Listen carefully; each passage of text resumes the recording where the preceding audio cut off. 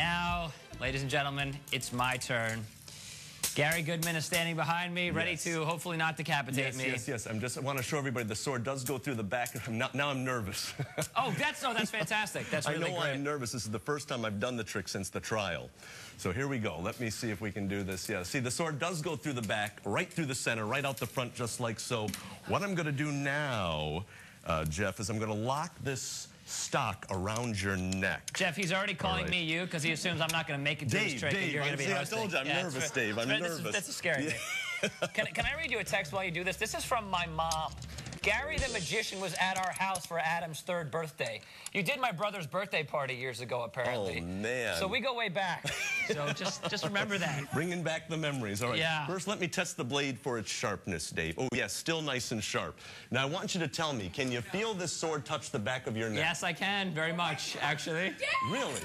Yes, we have about a minute to do this, to tell me.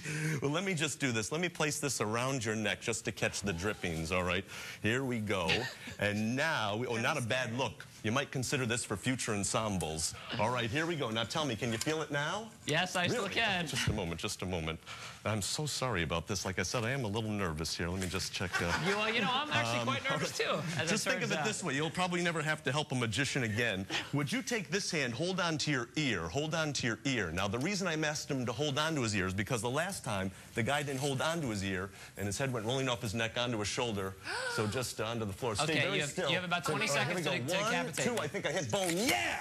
Wait, turn your body this way so everybody can see that the sword is going through the back of his neck, right out the front, just like so. Now, that's magic. See? SouthFlorida.com live. Oh, by the way, I'm changing my name to GaryGoodman.com. So, you know. Wow. We'll be right back. I'm crying. Yeah, look at this. Isn't that wild? Unbelievable. How's that? Yeah. You're down a half a quart. Oh. Yeah.